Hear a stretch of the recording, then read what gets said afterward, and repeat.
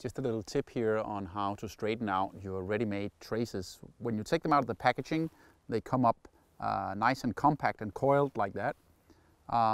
If you want to straighten them out nice and easy, all you got to do is put all 3 of them on a snap that you tie to the end of your line, and you just put all 3 on the snap, and then you leave them overnight on your rod like so. You put the snaps, all 3 snaps, in the little hook holder, and it makes them perfect and straight every time.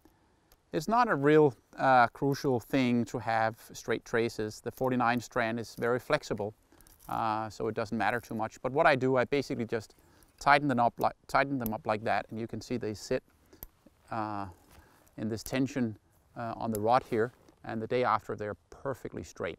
So just a little tip for you if you really like your traces to be totally straight.